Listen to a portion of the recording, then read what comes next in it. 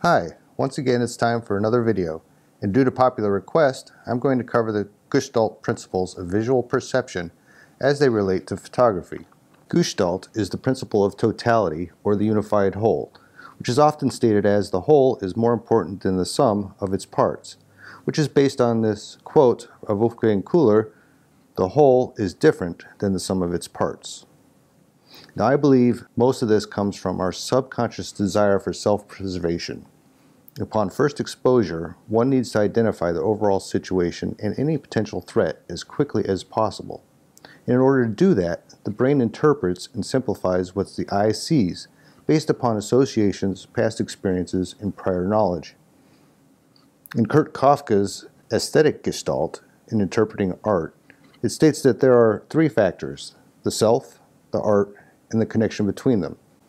And this is all important because past experience, prior knowledge, and your personal association with the environment around you significantly impacts how you interpret the environment around you. Before getting too far into it, I think it'll be useful to cover some basics of human vision. The human eye has a very narrow field of sharp focus based in the foveola, which is approximately a 1 degree field of view. For instance, you cannot focus on two fingers side by side simultaneously. Similarly, the eye has a very shallow focus tolerance, or depth of focus, and you cannot focus on two fingers in a row simultaneously. Combined with the central field of view, you have near peripheral vision, which extends to about 60 degrees and allows for identification without focus based on prior knowledge.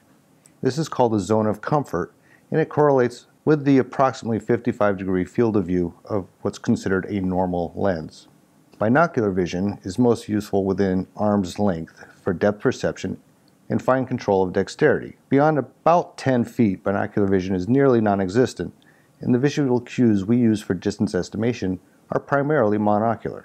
And that's why portraits are generally best taken at or beyond 10 feet, where monocular vision of the camera correlates with your vision. In other words, it eliminates lens distortion, which is really just perspective distance. The very narrow 1 degree field of sharp focus, combined with the 60 degree zone of comfort and the need to quickly assess a scene and make sense out of it, big picture, means that when we view a scene, we primarily look dead center. These are the results of almost 1,000 test subjects viewing almost 1,500 photographs or images. And they all show a very heavy central bias, other than the last two here, which were web-based. And these show characteristics of the F pattern of Western readers. But the rest of them are all very heavily centrally focused. And there are many studies that correlate to this. And it's called a central vision bias. Now in the environment, you tend to focus above center because what's close to you you've already experienced. And then scan within your field of view the zone of comfort, and larger scan patterns are combined with head movements. But when we're presented with a piece of art, whether it's a painting or a photograph, vision starts center-weighted, which contradicts the common perception of reading a photograph left to right, which is really only appropriate for Western viewers who read left to right.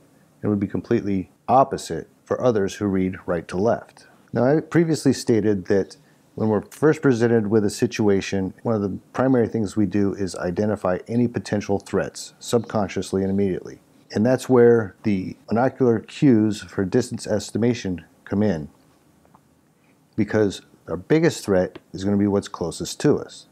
Now, I'm not going to cover all of the monocular cues. There's about 4 of them that I think are of relevance. The first is vertical position in the field. That is, whatever is lowest in the field of view is closest to you, and the depth of an image almost always begins at the bottom. Overlapping contours is a second. Whatever is masking a portion of another object is closer to you. Third is known size. If you know the actual size of something, then you know its distance approximately based upon how large it appears. This is particularly effective when there are two things that are known within the scene, such as a car and a person. And then the last is linear perspective. Parallel lines converge over distance. The lines do not have to be exactly parallel nor straight. such as the banks of a river. Now, all of this is relevant because the characteristics of view vision and the use of monocular cues is subconscious and instantaneous. They affect the way we perceive the world around us, and what we know about the world around us has a significant impact on that, even if what we know is not actually a fact. Okay, so getting back to Gestalt principles. The first thing to understand about Gestalt principles is that they stand in isolation, meaning they're not interdependent. Multiple of the characteristics exist simultaneously, then whichever is most prominent will win. Now, the first concept of Gestalt principles is figure ground, which is identifying the subject, which is nearest and of greatest concern. In photography, we would just call this subject background. Now, you have 4 characteristics. You have unstable, in which case you might see faces or you might see a vase. You won't find this in photography very often. You have ambiguous, and you might consider that poor subject separation from the background, such as this example. Now, you obviously first see the elk because he's dead center, but then you don't really know what the point of this image is. It's cluttered, distracting, as opposed to this image that has good subject background separation.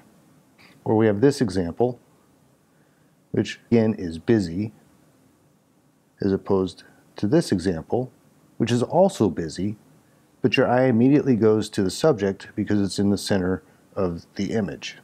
Now, in photography, this is also often considered a negative because it's more of a static composition, but the eye will still move around the image to other areas of interest. The other 2 characteristics of figure ground we would consider in photography as size, contrast, or negative space. Now, the first is that whatever is largest is closest to you. If it is dominating your field of view, it is obviously the closest thing within your field of view. And that applies to an image as well, such as this. The bull is obviously the closest thing in this image. The other concept is that whatever is smallest is also closest. And that is because if there's something larger that is closer, it would overlay and completely obscure the smaller object. Now, we would normally consider this negative space or luminance contrast, such as in this example, or color contrast, such as in this example. The remaining principles of Gestalt fall under what is called Prägnanz, which is a German word that translates to concise or precise. It is the law of simplicity or good form. Max Wertheimer had it broken down as proximity, Prägnanz, common fate, and similarity. It was later expanded. Stephen Palmer in 1999 added reification, symmetry, common region, proximity, synchronicity, continuation. And there have been many other additions to Gestalt principles, such as focus, which is really just another version of contrast, and the idea of emergence, things becoming apparent over time, which is kind of the opposite of Gestalt principles, or it's an example of poor Prägnanz. Now, the first principle we're going to discuss is closure, also called reification. And this is the mind's tendency to see what it's familiar with, what is simple. In this example, you probably see a triangle because it's easier than seeing 3 separate shapes. And here you probably see a sphere with spikes, even though the triangle and the sphere do not exist. This is what allows us to see the snowy owl, even though large portions of its outline are missing. Now, I edited this image just for this example, but it makes the point. It also allows us to fill in details of an image. In this image, I know that's a bull elk without being able to see anything other than an outline, a silhouette, or even a partial silhouette. Now, someone else might see this as a red deer or a caribou, but it doesn't really matter. It's what allows things to extend off the image without seeming wrong. I know that there's more watch. It is not relevant to the image, and it is not disturbing that it is cut off. Whereas in this image, inability of closure meaning I know there should be more of a face, there should be a person there, but it can't be, so there's a conflict, and this image seems more disjointed than the previous examples of things not there that should be. The next principle is called symmetry, and it states that things that are similar are viewed as being singular or together. For example, even if they're further apart. For example, these two brackets are similar and are associated with each other, whereas these two brackets are closer together, but they are dissimilar and are seen as separate objects, separate subjects. And more importantly, or additionally rather, when you have similar details that encompass a space, whatever is in between them is considered to be part of it as well, and they enclose something of importance. And this might be an example of symmetry. When you first see this image, you might see the hat, probably jump to the bald guy real quick, but then eventually the subject of this image becomes the pair, and then the dissimilarities. One's a statue, one's a person. Likewise, there is the principle of similarity. The ones that are more alike are seen to be singular. So you see two rows and a single row. You see a group of squares, or you see a row of similar tonal objects, with the heavier, darker objects being closer and of more importance. Now, an example of that might be this image, where you have all similar ducks falling as the ground, the background, and the subject being the basically dissimilar object. Or this example, where the figure is obviously the contrasting brick, and the ground is all the matching bricks. And in this case, it's interesting to note that negative space doesn't have to be actually nothing. We could consider the blank brick wall as negative space, and the lighter brick being the subject of this image. And to be honest, these are probably better examples of dissimilarity or contrast than they are of grouping by similarity. I just didn't have any particularly good images readily available. Now, the next principle is called common region. So if we take the same associations from similarity and then we encompass a grouping, they're seen as the subject now. We might consider this an example of natural framing, for example. You may see the rock as the subject, what's inside the rock as the subject, but you almost certainly do not see what's outside as the subject of this image. The next principle is called proximity or continuation. Again, it's grouping by association. Those that are closer together are considered to be singular, a singular subject. In this example, you probably see 3 rows of gulls rather than 10 gulls. Another principle is called common fate or synchronicity, as things that have the same direction are associated as being the same or together. So you see a group of arrows pointing down to the right and a group of arrows pointing up to the right. In this example, all 3 riders and motorcycles are having the same flow direction and gaze direction. They have the same fate.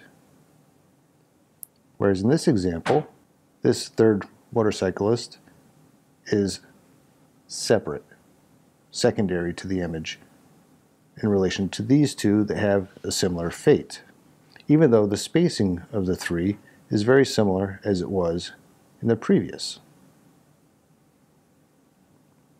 In this example, they both are closely associated, have the same direction, and are considered basically a singular subject of this photo.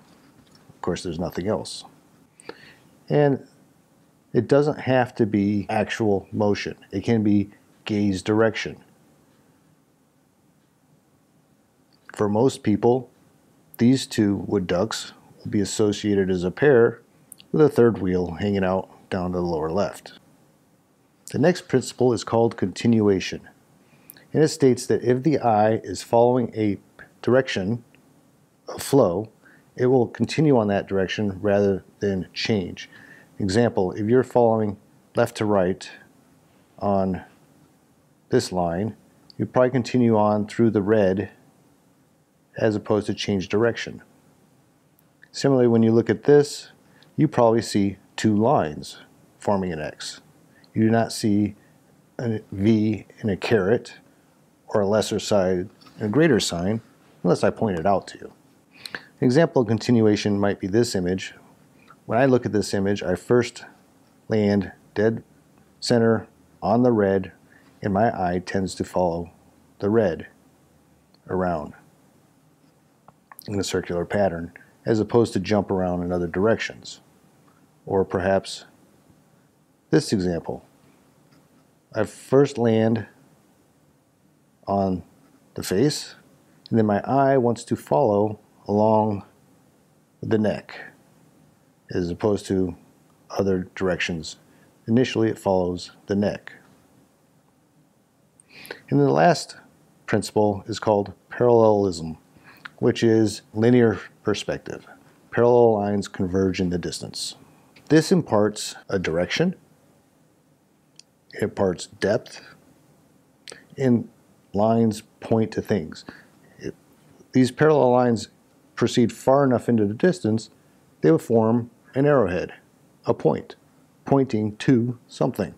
Now we tend to think of this as leading lines, but remember this is more subconscious. So what will generally happen is the eye will jump to what's being pointed to, or it's going to land on first what is closest and then follow the lines into the distance.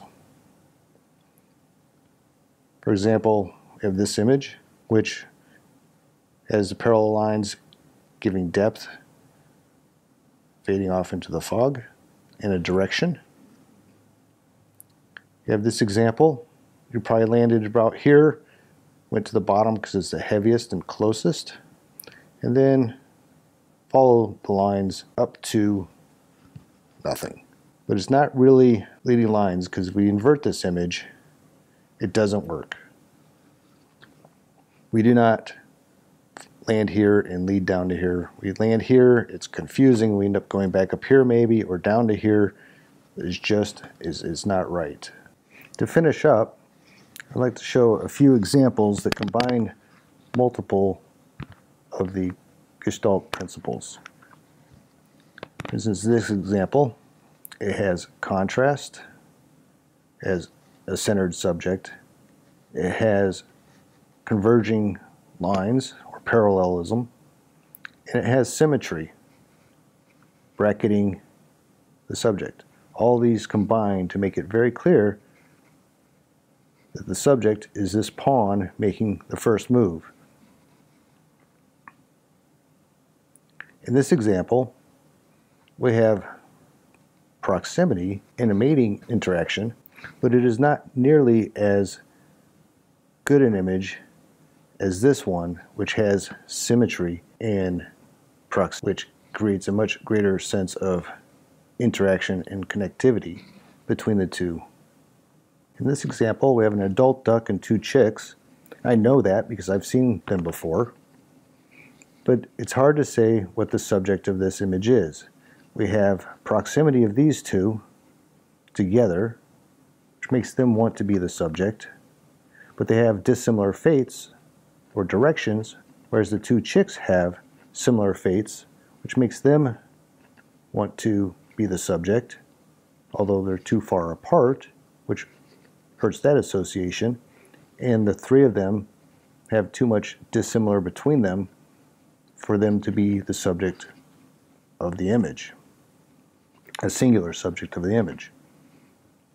Here we move one chick closer to the other, then we have the two chicks with similar fate or direction and proximity, and the adult having a different fate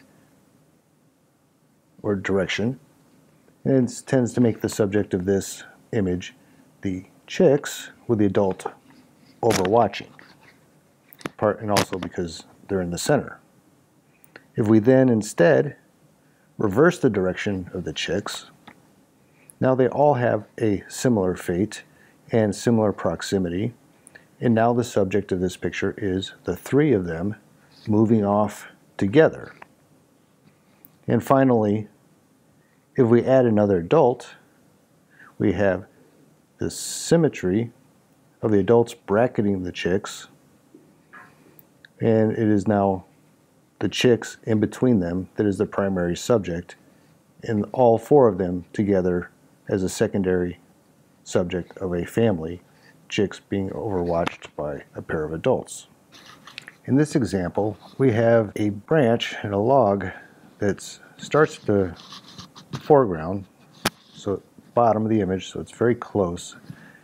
It's also seems to have a circular continuation, whether you go left to right or right to left, and there might be a bit of completion going on where the mind is making all of that very heavy, which to me distracts from the image. Whereas if we can just break this pattern up, we end up with, if anything, maybe now it is converging lines pointing to the squirrel, or maybe it's leading lines going to the squirrel. But either way, the image works much better this way to me. Well, to finish this up, I would like to leave you with a quote by Roland Barthes, which he wrote in his book Camera Obscura. "A photograph is always invisible. It is not it that we see." So until next time, I hope you have a great day.